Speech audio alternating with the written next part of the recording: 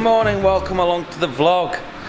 Well, I say good morning because I'm releasing the video in the morning, but it's actually 4:15 in the afternoon because I finished the brew day. That's the third one I've done this week. I know I said on the last video that I'd be doing another brew day video, but I just kind of got stuck into it and did it, you know, so it is what it is. I'd like to thank everybody as well for the support on the last video. Those kinds of videos take a lot of time to shoot because obviously I have to set the camera up on manual mode for each individual shot, whereas when I'm doing the vlog style like now, I've just basically got the camera in my hand and I have it on aperture priority and the camera takes care of the rest. So yeah, thanks for your support. It was a really good video. I enjoy making that kind of video though. Really nice, isn't it? We'll be doing some more. Tom, the chef, wants to do some for the kitchen on a similar vein, so I think we'll definitely be going down that route, and maybe one or two for the pub once we reopen. So today I brewed the proof of concept. It's been a pretty flawless brew day. All three brews have gone really well, quite seamless actually, and we're just knocking out now into the fermenter. This is going into ThReE. You might be able to see up there as well, we've got the tilts back on. I'm still having a bit of problem picking up the Bluetooth low energy signal. We're using a repeater on each tank, but as you can see there should be a blue one up there. We've only got the black and the green, so maybe that's something I'll look into in the future. It's not that important right now. We've also picked up some racking.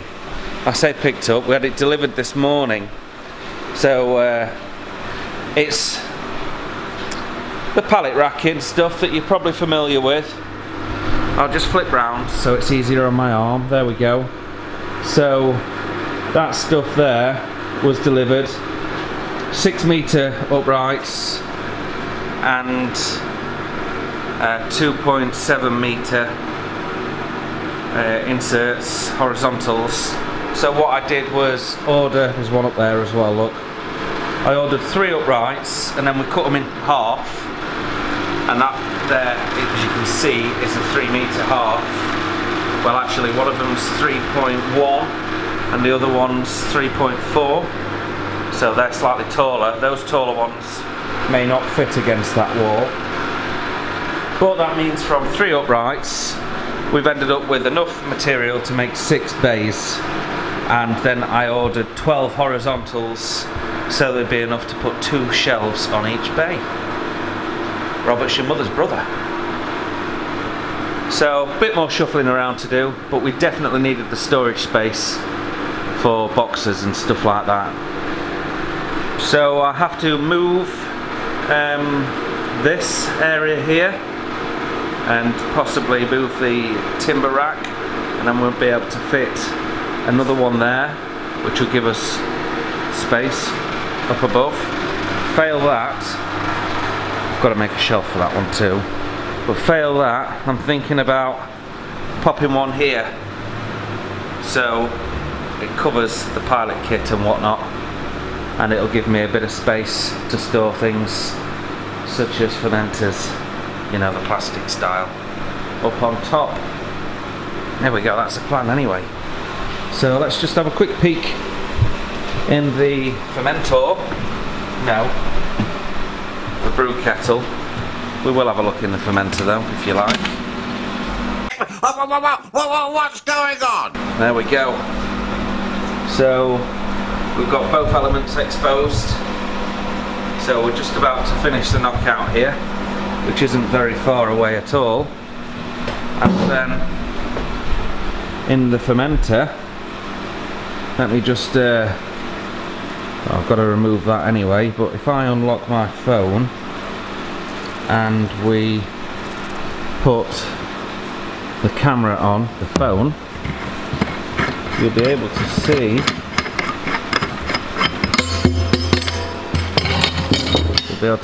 inside, because I have to put the light on it, you see. There we go. And there we are. You can now see inside the tank. There we go. Well, that's it. Not much to see really, because it is actually quite full. But there's a little bit of a sneak peek inside the fermenter. Right, anyway, let's close that up. I can hear water trickling onto the floor, which tells me that the HLT is overflowing. Yes, it is. So that means I have to open that tap and open that tap. And now this is the point where we've collected as much hot water as possible, and we're still required to chill down the beer. It's coming out at 19.5 degrees, which isn't bad, because today the tap water was 16, 17 degrees. So we're really quite efficient with this plate chiller. But yeah, as I was saying, because we've collected 585 litres of hot water now from chilling this beer down, and we've still got a little ways to go. This water, unfortunately, is going to be wasted, and it's going to have to go down the drain. But one thing this does do is it cleans the drain out. So that water is going in there around 79 degrees. So it's going to clean that drain for sure. Right, I think that I'm close enough to that tank being empty for me to get ready to clean up. So I'm going to say goodbye on this vlog and clean the kit up. It is Saturday after all, so I'd like to go home and spend what's left of the afternoon with the family. So we'll see you on the next one though, folks. Thank you very much, like I said, for all the support on the last video, and thanks again for all the support on Patreon and everything else that you guys have done to help us get through this horrible COVID-19 hospitality shutdown. Hopefully we're on the way out the other side now. We'll see you on the next one, guys. Cheers.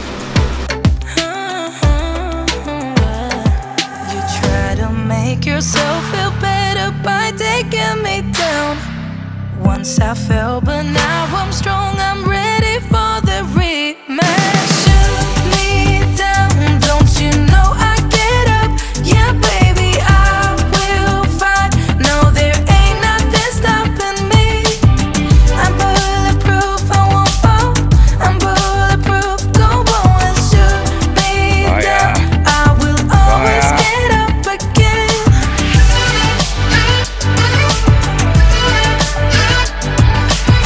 Marshmallows.